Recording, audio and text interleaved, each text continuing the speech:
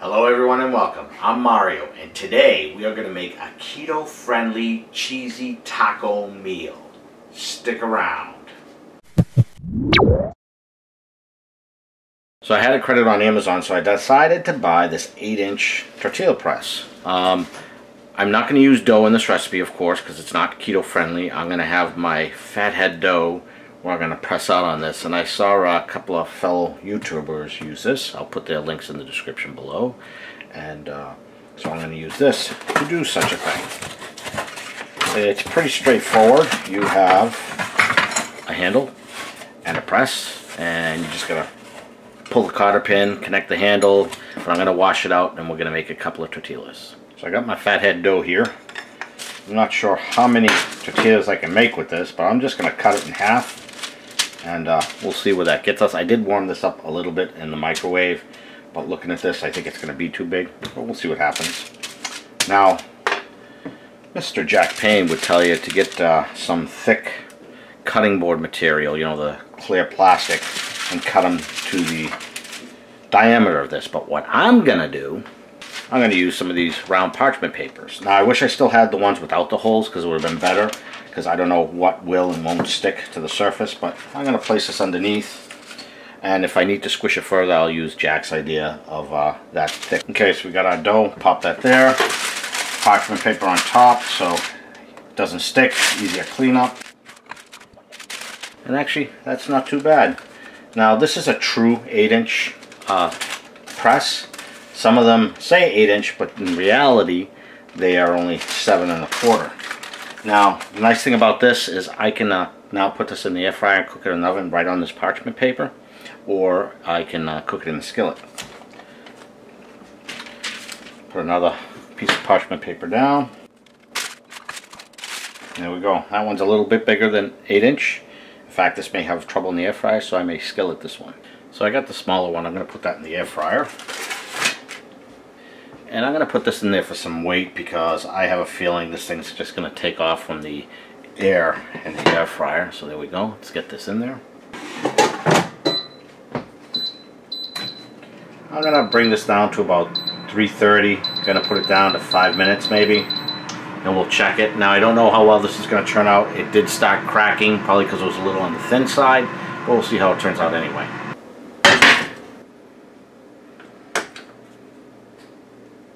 Okay, here's the larger one, and I'm going to turn that upside down. This peeled off pretty well. There's two reasons I want to cook this in the pan. Well, really probably only one is I want to see if I can just manage to dirty one pan with this whole meal. I don't know if I'll be able to, but I'll be curious to see. Okay, we got 2 minutes left, so 3 minutes into it. And I could see that it's browning up nicely on the edges. I'm going to see if I can't flip this to get the other side a little more cooked, and then we'll be back. Okay, this is browning up. Let's see if it can manage to flip or turn this without it getting too destroyed. Honestly, I don't know how successful I'll be. I may have to slide it off this and then onto another pan and then flip it back over. There we go. Now I don't know how well this bread is going to hold up. It looks like it's falling apart. But in any case, we might be able to make a taco pizza with it or something like that. Alright, that one actually looks pretty good. I'm going to leave it at that. Okay, I got some lettuce here. This can be for topping or a garnish on top. Just going to cut this up into little pieces. I am going to take the moisture out of it after. I'll put it on a paper towel and let it dry out. Another thing I want to do is, some may not want the keto fat bread, so I got some big pieces of lettuce here that I'll dry out, and this will be like a taco shell. Also, my brother was telling me about some of these hybrid lettuces where it's a romaine iceberg cross, and it makes these big pockets. It almost looks like a big Syrian bread cut open. So that's another alternative. So if you don't want the fat bread because you're trying to save your points or your carbs for later, then you can do that as well. I also have some green onion here that I'm going to keep. And again, this can be garnished or mixed up in the whole thing. Should have grabbed a better knife. So I have this new brand of sweet Italian sausage. I still got it at BJ's. This is a Gianelli. But I tried one yesterday, and it is sweet Italian sausage, but it does have a little kick to it. So I'm going to do what I normally do, or just started doing, is I'm going to slice this open so we can take the sweet Italian sausage out of there. This casing's a little bit thicker than the one from BJ's. And these are also larger, more expensive, yada yada yada. Sausage number 2. Someone's going to cringe at the way I'm using this knife. I hear you. I'm doing the sausage first because it's not going to create as much grease, and then I can take it out and do the ground beef. I have both these. This is for, you know, mashing up the ground beef. I still prefer the spoon, but some people get all freaked out. Oh my God, he's using a wood spoon. Contamination. Well, we've been using wood spoons forever, and I've never gotten sick from anything I've made or my mother's made. So as long as you wash it, you're fine. We'll be back as soon as this is done. Okay, this is basically done, so I'm going to take this out of here and we're going to start with the ground beef. Halftime show. Below in the description you will see links to my Facebook, Instagram, and Pinterest accounts. Please join. You'll see what I'm up to on a regular basis. Also, I have links in the description for anything I use. Now you can just click one link, it'll bring you to my store, see everything I use in the kitchen, in the wood shop, things of that nature. And also please support some of these smaller channels like mine. Kirby, Lassie, Jack. I get inspiration and ideas from these guys all the time. Kirby's on, I think he does a breakfast probably every week. Lassie, he's been kicking it with these keto recipes, like it seems like every day or every other day, and they look awesome. You know, Jack, he's giving me ideas. He was the one who gave me the idea for the, you know, that big donut burger inside an onion wrapped in bacon. That thing was awesome. You know, I got the idea to get the press from him and someone else as well. And again, please patronize these smaller channels. Just getting the likes and the interaction really helps them and drives them to want to put out more content. Let's get back to the video. Now before we start with the ground beef, I have a couple of different kinds of diced tomatoes. I thought I had some Rotel diced tomatoes, but I don't. But you don't have to put this in the mixture, but I wanted to show it to you now because things will start to happen fast once the ground beef is done.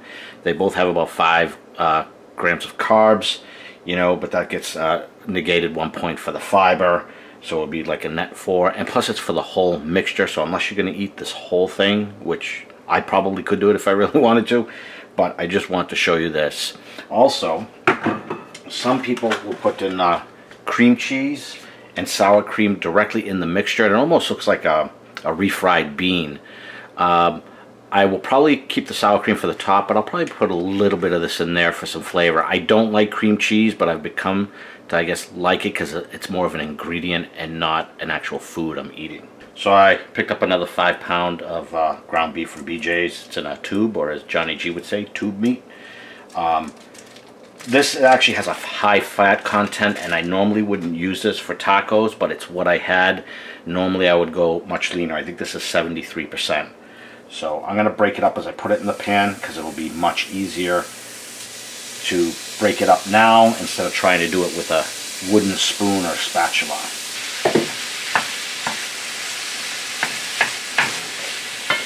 Okay, the ground beef is just about done. This is high fat content, so I am going to drain some of it out. I don't need that much fat in it. Again, I would have preferred to have had the leaner stuff, but I'm going to drain out the grease and then we're going to continue. Turn this down a little bit. Okay, got the ground beef. Going to add the sausage back in here.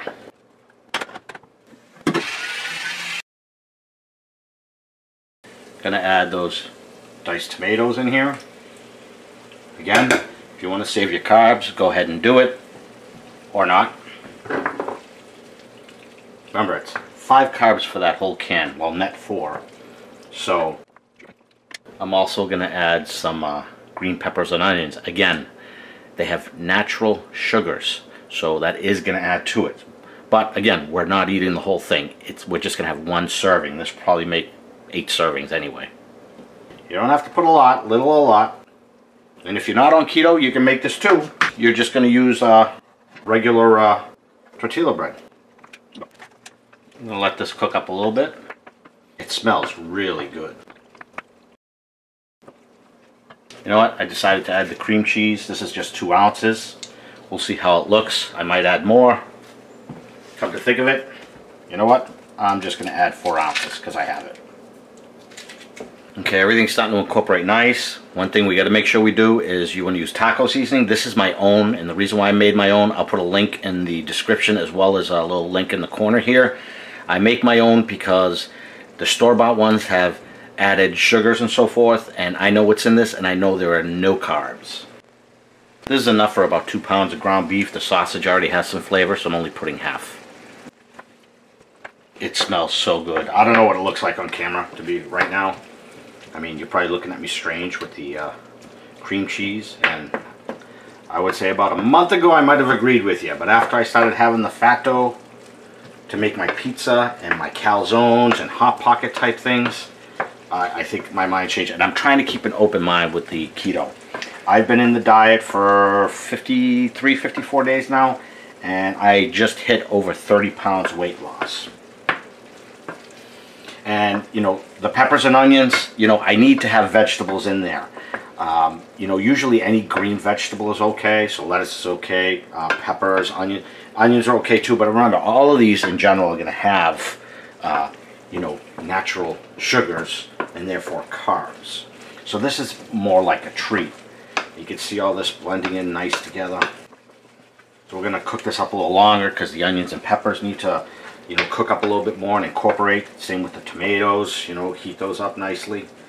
Yeah, this looks good. Probably I could have even put more cream cheese.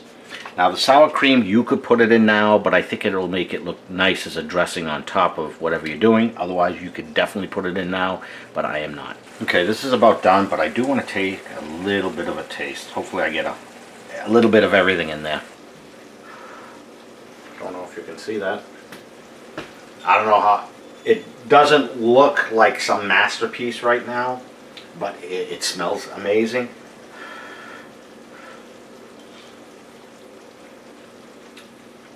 That's got a lot of flavor. Alright, let's get going to the next step. Next step, we're going to add some cheese. I have a little bit left of this BJ's brand, but the Kraft was on sale, so I picked that up next. So I'm going to start with this cheese. You can also just use cheddar cheese if you want, or any kind of cheese really that falls into it. The category of things you like. Add some of the Kraft cheese on this. And this is cheesy. What's the, so 1 gram carb per serving, and the serving is a 1/4 cup, and that's a lot. But again, this thing is like 8 servings at least. This is more, when I make a pound of ground beef for tacos, it actually lasts us for 2 taco nights.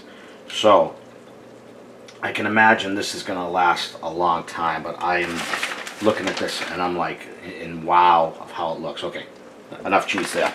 Okay, cheese is pretty much melted. It's still sizzling. The stove has been off. Just going to garnish this with some lettuce. And you don't have to garnish it on top. This is just, again, for looks. Maybe a little green onion. Well, not maybe. Yes, indeed, green onion. And again, the sour cream's optional. I usually buy the container, but the container expires in a month, where this is 2 months. Now, I'm just going to put this on so you can see the effect of what it looks like. Well, that doesn't quite look appealing like that, but I assure you, it's going to taste great. Okay, I'm going to scoop some of this out, maybe right here, and give that a taste. There we go.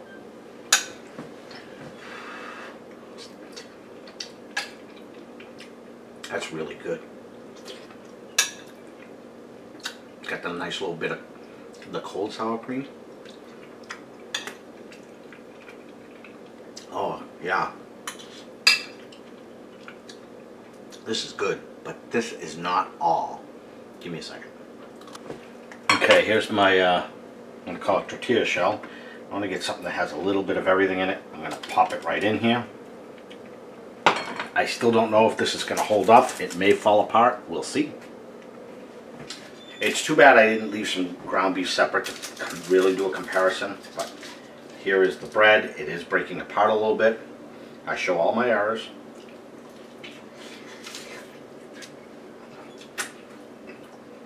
That was hot. Hurt my finger. But that's good.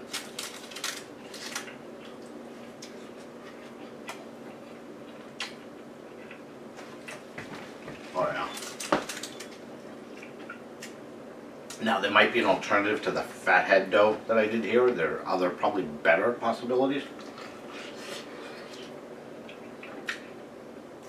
But I'm not going to argue the results.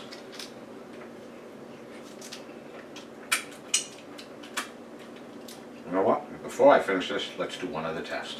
Let's say you really want to go out with all low carb. You could have skipped the, you know, the onions, the peppers, you know, not have done the fathead dough, not put the tomatoes, whatever. But there's your lettuce. Let's grab some of this. Let's pop that in there. It's got everything in there, so I don't need to put anything extra to dress it up. Now we taste this one. Here we go. Well, I can't see that well. Now, maybe you don't want to deal with making fathead dough. You just want to break out a skillet or something. This is perfect for that.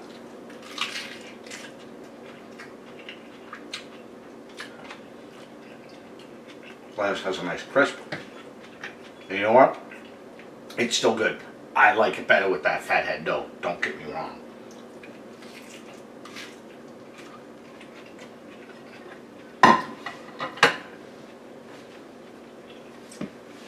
I have to say, I am really pleased with how this came out. It doesn't look like a rock star in the pan, you know. I mean, it looks like a mishmash of a few things, but it's really good, and I'm happy I saw this. Now, this isn't an original idea by me. I've been hearing people talk about taco pizzas and taco skillets and stuff like that. So I looked at a couple of them, and this is what I do for my own. You could substitute anything you want. And the great thing about this is you don't have to be on keto to enjoy this. I'm willing to bet that there's plenty of people who will say this and say, that's keto, I can do that, you know. And as I've mentioned, as of today, which is like 54 days, I am like 30.1 pounds down. 30 pounds. That's a lot. I'm going to have to buy a new t-shirt soon. I have some older ones that are a little smaller. Not only because they're too big on me now, but the new dog has been jumping up on me, and he's poked some holes in some of them. So no more expensive t-shirts. I'm going to put links in the description to everything down there for the videos that I referenced for the fathead dough. Also put little tickers up there you can click so you can see some of the videos as well. I have to say, I'm looking at things and I get inspired. So you would do me a favor, you know, in the description there'll also be my Facebook, Instagram, Pintrest accounts. But there's a lot of people I pull inspiration from. I'm going to put them in the description. Anyway, I hope you stuck with me, and I really appreciate you being here with me this journey. And this journey is actually called Fit at 50. I'm getting close to the big 5-0, and my big thing was to get fit, to get in better shape. I'm walking more because I'm taking the dog out, and I want to be able to keep going and keep losing weight and get back to where I was happy many, many years ago. Anyway, if you like this video, please give it a thumbs up. Please consider subscribing, hit the notification bell so you know when I'm putting out a new video. I'll see you on the next one. Thanks a lot.